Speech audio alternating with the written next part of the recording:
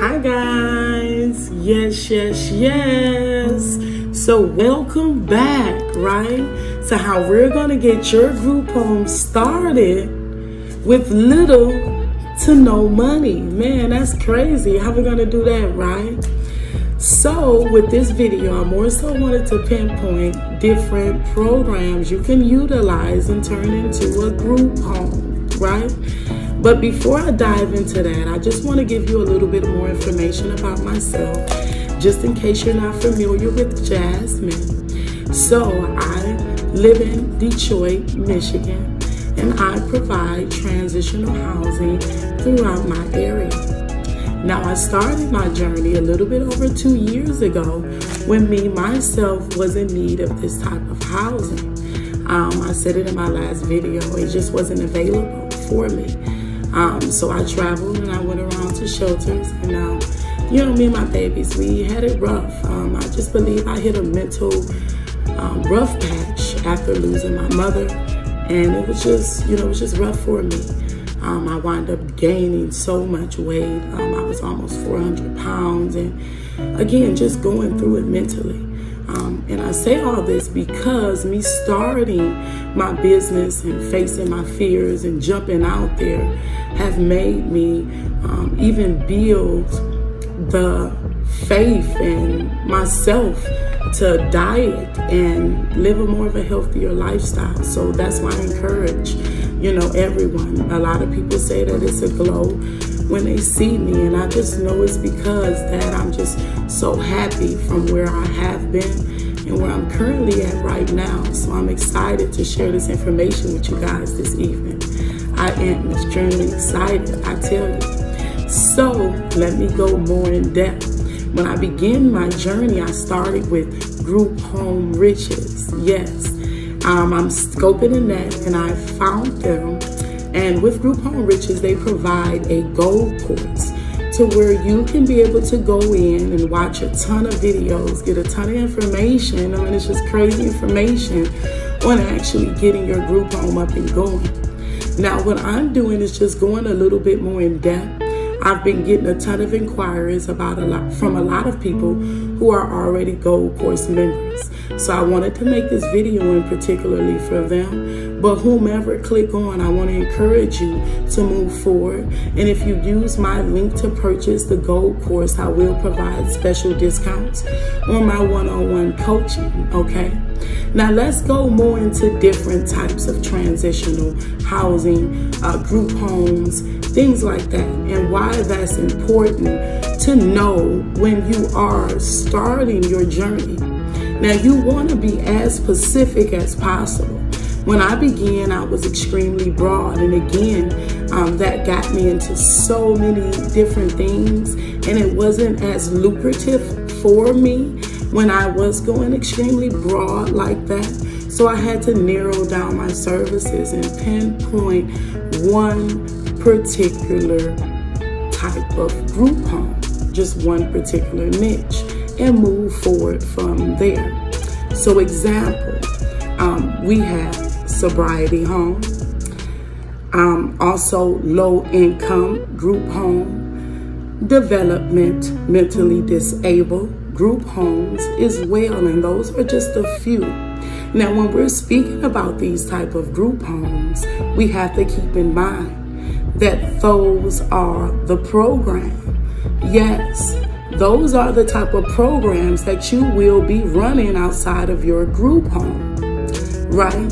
So for instance, when you are providing sober living within your area, you want to be able to locate different organizations that will be able to give you the authorization to be an approved service provider.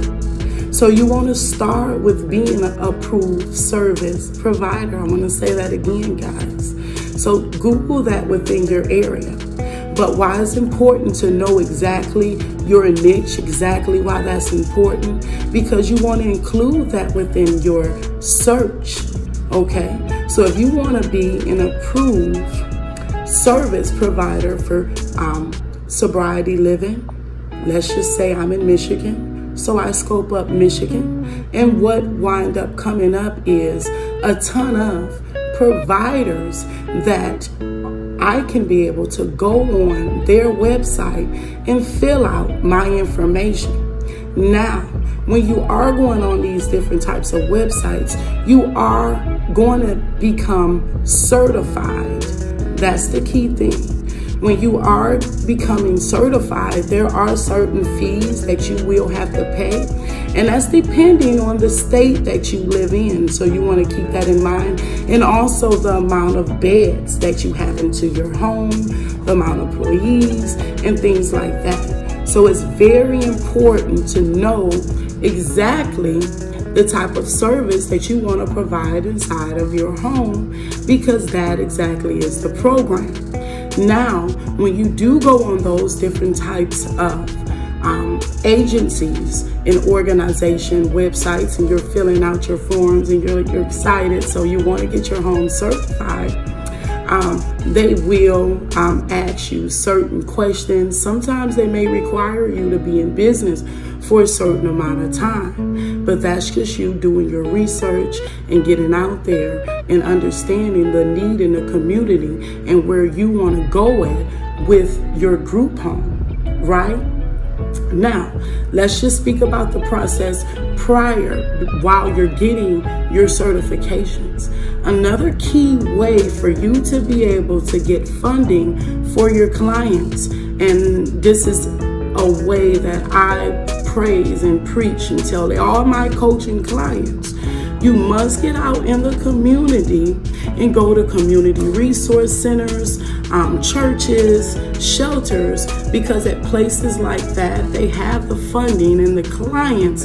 And because the need for housing is extremely high right now, they're going to, a lot of the times, pay front to end costs.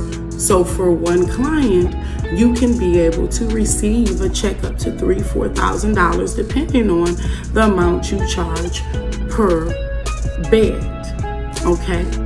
So I also wanted to go more so in depth about, again, knowing the type of service that you want to provide inside of your home, and why it is so important on knowing the type of service program, because your service is your program.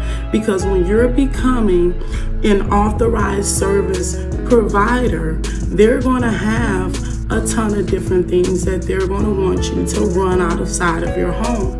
I make sure they're to help the community, and by you being a private facility, they're going to probably require you to provide employment resources.